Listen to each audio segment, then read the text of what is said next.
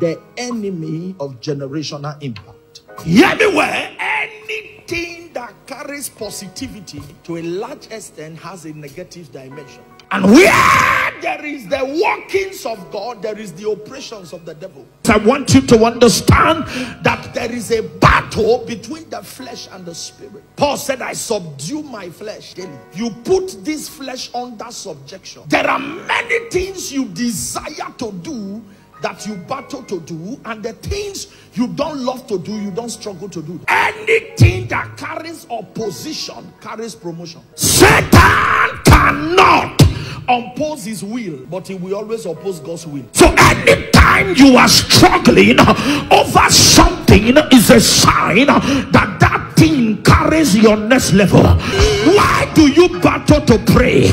Why do you struggle with your tithe? Why do you struggle with your purity life? Because Satan knows that that thing carries your testimony. I came to talk to somebody. In case you are in this condition, number one is a sign that there is something about you, because Satan don't waste his investment on people who don't have a future. Satan don't spend his time and resources on people who don't carry something. Have you ever asked yourself a question? What will a king on the throne be doing with a baby born in the manger? It's not about the baby, it's not about the gender, it's not about the age, it's about the destiny of the child. When you see the devil on your case, it's a sign that you are somebody. I came to prophesy by the end of this encounter, the devil can abort God's agenda. I said the devil will not abort God's agenda of your life. If you believe it, shout thank you, Jesus. Thank you, Jesus. I'm a candidate for generational impact. Every one of you must understand that you were created to make impact. What's generational impact? Generational impact is the impact that stays, that lasts. You are gone, the impact is still there. Till tomorrow, Jesus said to the woman that brought the alabaster box, she did something that provoked a generational matter. He said, wherever this gospel is preached, he said, your name will be mentioned. I don't know, 2,000 years ago, a woman did something. 2,000 years after, Reverend Fidelis is talking about the woman. Why? Because that's generational impact. I prophesy God will give you an idea that your fourth generation will live to inherit. God will give you a wisdom that your generation will benefit from. Have you not seen men who reign and there's no continuity in their reign? You are not truly successful until you have a successor. I value David more than Solomon in the school of impact and generational impact, because David handed over the kingdom holistically to Solomon. Solomon handed it over divided. God said, I will divide this temple in the days of your children. I will break it. Why? Because of careless life. Because the things he should do, he was battling to do at a time. And the things he should not do, he was enjoying doing them. When you start falling in love with the things you were supposed to hate, you know that your impact may depart with you. There are people who built a legacy and crumbled it before they walked away. I prophesy. Your word will hear you. Amen. There is a man that once lived, I think he's dead, Rockefeller. His grandchildren, they still share almost $1 million for them every Christmas. Did you know they go there? That's an impact. I'm not talking of this man must work concept and idea that you are developing. Survivor mentality. Anything goes because you just want to survive. The Bible said there was a man of God that lived. When the man of God was dead, the wife went to meet prophet and said, man of God, my husband was a man of God who served God, but he's dead. What did he leave as impact? He says, creditors are here to take his 2 children. He left a generational debt for his children to pay. People are living generational blessings. He left a generational debt. There are many of us, because of parental carelessness, we are managing generational curses instead of generational blessings.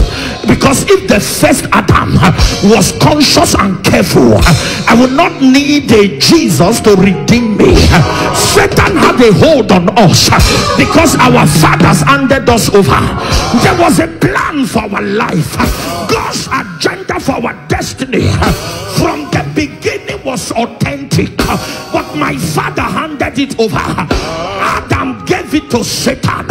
That Jesus had to come and redeem man. Even in our redemption, there is still a battle not to be reduced. Am I talking to someone here? I came to church this morning to make you understand.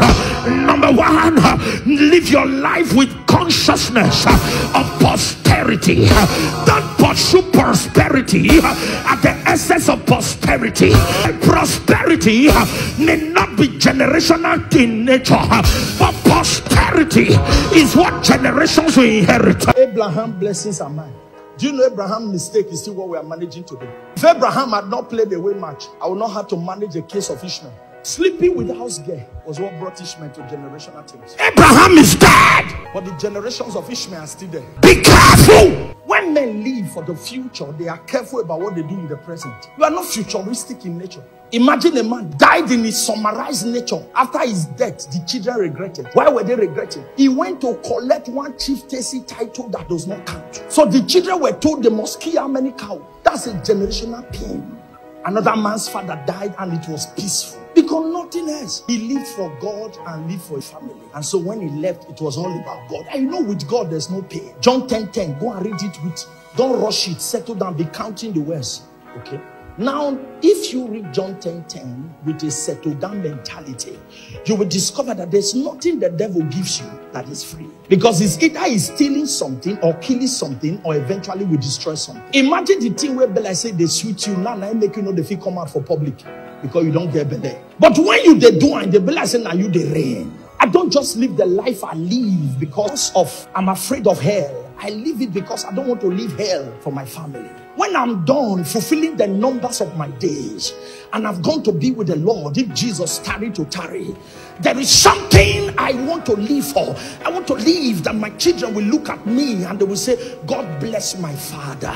I heard the story of a pastor who went to be with the Lord, and on the day of his funeral, people were coming, church people will come and talk about wonderful pastor.